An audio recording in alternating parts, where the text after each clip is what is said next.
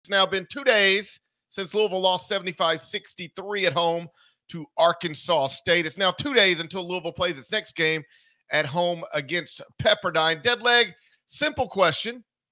Do you expect Kenny Payne to coach Louisville against Pepperdine this weekend? I can't answer that right now.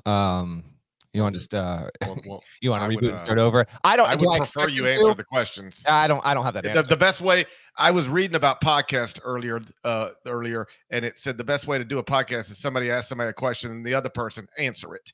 Yeah, some questions aren't answerable though. You know what I'm saying? Not every question in this world is answerable, and right now it's not answerable. If Kenny Payne will be coaching in that game on Do Sunday. You think he will is answerable? Like, I'm just asking you what you think. What do you think, Deadleg? I think he will. I think he will coach in that game. But I accept your answer.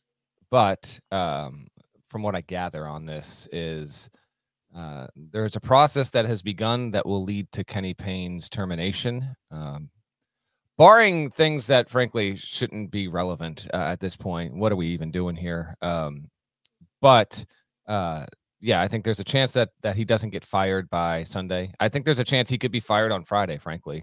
But it has reached a point of truly no return with Louisville basketball and Kenny Payne. If you are the subject of an opening segment where your employment is under question on December 15th on a college basketball podcast, no good whatsoever. So, yeah, the Arkansas State loss was just the latest, and it came on the heels of a PR nightmare, frankly.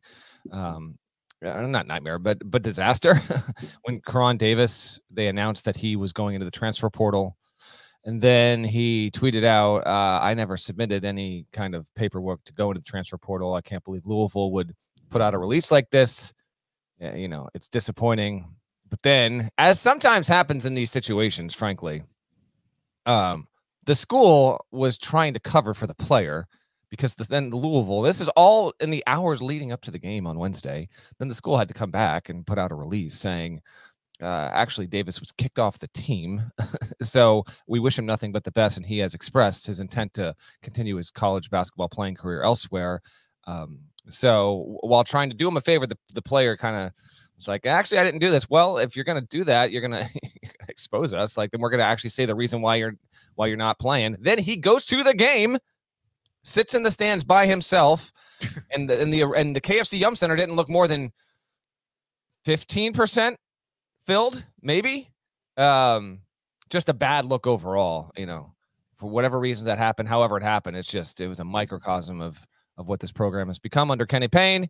And now I think wheels are in motion to make a change. And the question is, behind the scenes from a, legal and all the proper protocol standpoint, will it be done by Sunday? Or some have suggested, don't put an interim out there and have him coach against Kentucky. I think it's actually the exact opposite, but whatever. After Kentucky, later next week, it's in 6 days from now, Louisville's got the Christmas break. And if you're going to make a change, maybe you make it then. So we're heading toward that, but I don't know what date's going to land. Fewer people will mock your interim coach for getting his brains beat in by Kentucky than would mock Kenny Payne for getting his brains beat in by Kentucky. It's time to start thinking about this differently. If you've listened to this podcast for a while, I would have done this after last season. I would have pulled the plug after 1 year. Sometimes you just know. You can see it. And it wasn't just that Louisville didn't win very many games last season. It was how they lost them. It was how the entire program was being run.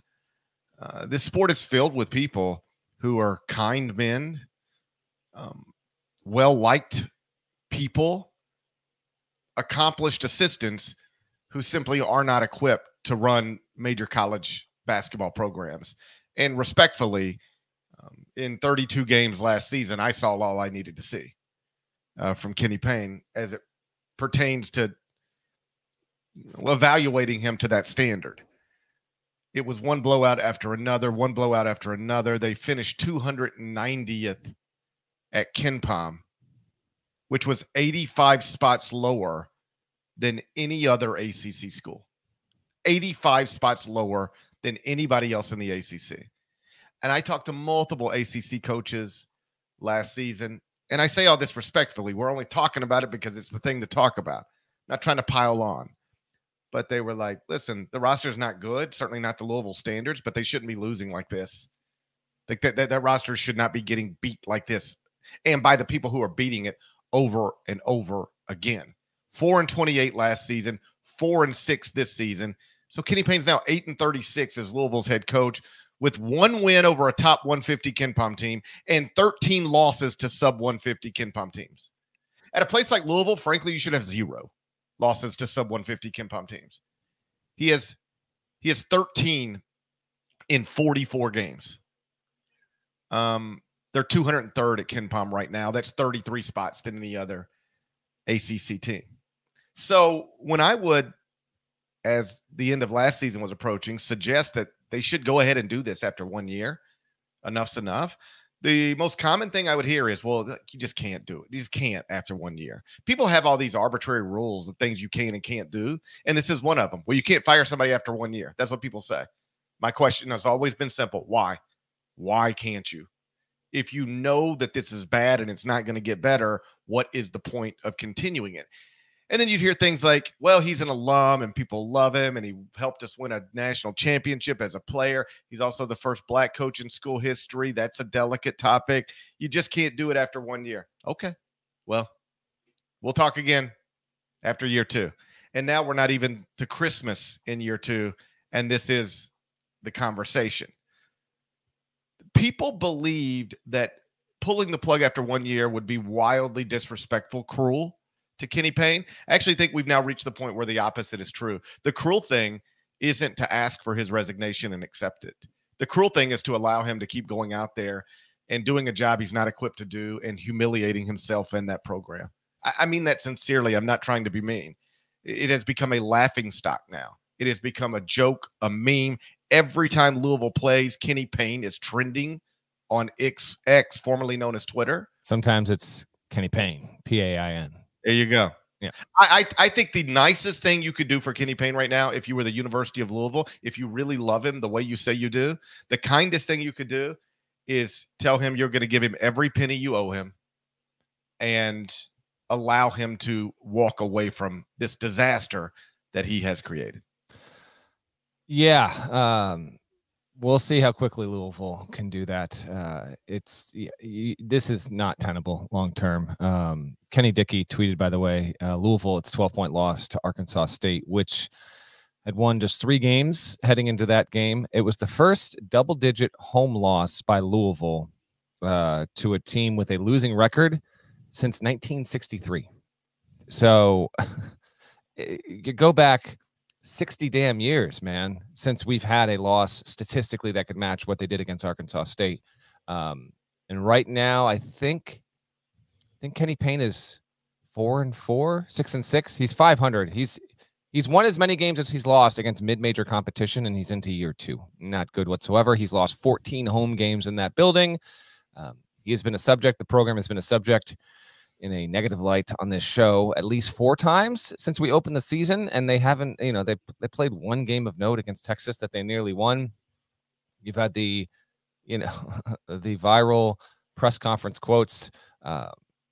It's just time to give a change here. We'll see how quickly Josh Harrod, the athletic director, makes a move. Mike Rutherford, although, by the way, who has long since covered that program, lifelong fan of that program, does radio in that city, had a really good piece earlier this week on just the state of apathy with the fan base and what comes next. Everyone there knows what needs to be done, but it truly is a matter of how long it takes to get this done.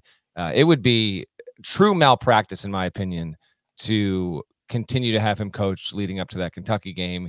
Even if this isn't a world-beating Kentucky team, it's an extremely good Kentucky team that's going to be at the Yum Center. There is no reason to continue the show whatsoever. If you don't get things buttoned up by Sunday, fine, but get it done by Tuesday at the latest here so that the team can prep and you can let Kenny Payne live with a little bit of peace here. This is, and we are done here.